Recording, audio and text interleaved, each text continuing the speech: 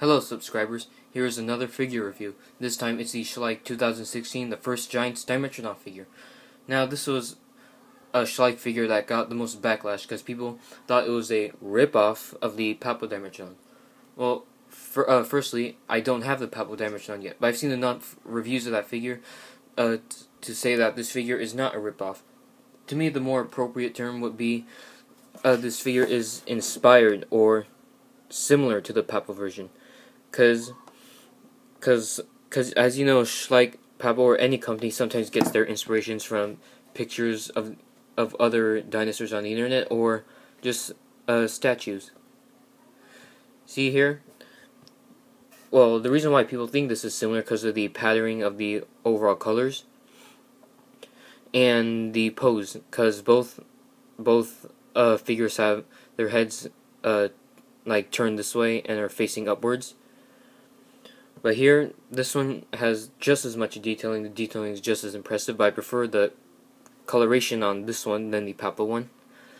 See, all the tiny scales sculpted, making it look very realistic. I really like this figure.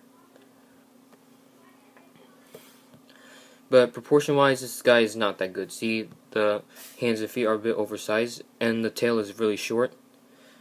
Like, this figure would have got like an 8, but I don't think it's getting an 8 though.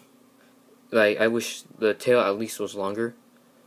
And see, it is like a little outdated because it's supposed to be like walking upright with the legs, making it walk more like a big cat. But this one has the outdated reptilian look and pose, like a Komodo dragon. And also the sail is like the skin is always supposed to be like halfway, with the rest of them being exposed spine bone. And this one also seems to be a little bit more chunkier than the Papo one. And the jaw does move. See, there's a decent amount of detailing inside that mouth, along with the red tongue, along with a lot of prehistoric animal models.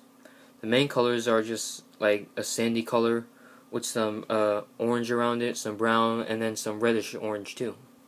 And the skull is accurate too.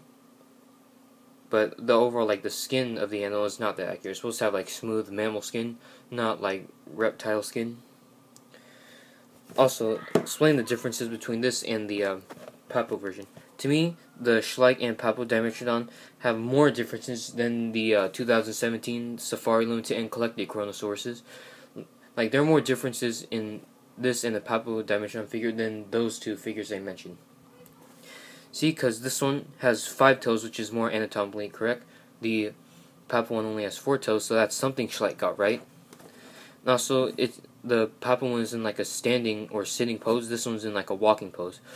Also, the sail patterning on the Papo one is not that well done as this one. This one looks better. Also, that this one was made 3 years after.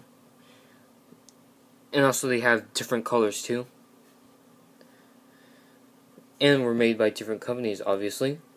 So yeah, I think that's enough differences to say that this figure is not a ripoff at all. Also, that they have different proportions too, except the Papo one has better proportions. And also, the Papo one is like slightly more expensive, like $15 to $20. This one retails like $12.99. I got mine for $5, so I didn't want to miss out on that $5 deal for this. So let's compare it to some other figures now. Here is the Carnegie one. See, this one has better proportioned feet and a tail. But I think the Schleich one is slightly better than the Carnegie one, mostly because of the detailing on here and then the pose too. So next up is the Xenocanth. Xenocanth is from the prehistoric sharks too, Safari Ltd, and it's in scale because Dimetrodon mostly ate these sharks. Next up we have the other first Giants figures, Dilophosaurus, Herrerasaurus, and then Dunkleosteus. Dunkleosteus is obviously the best one out here. Like, these are very flawed. This one's not that bad, but this one's excellent. So this guy's still easy to find. You can usually find him below $10. I wouldn't recommend spending above $10 for this guy. So if you see him lower than $10, get him while you can. I said I wasn't going to give this guy an 8, but now that I look on it, it's actually deserves an 8. The Papo one I'd probably give a 10, but this one deserves an 8. It's good for what it is. I don't consider it a ripoff. It's mostly inspired by the Papo one. So if you like this video, leave a comment, like, subscribe, and I'll see you in the next review.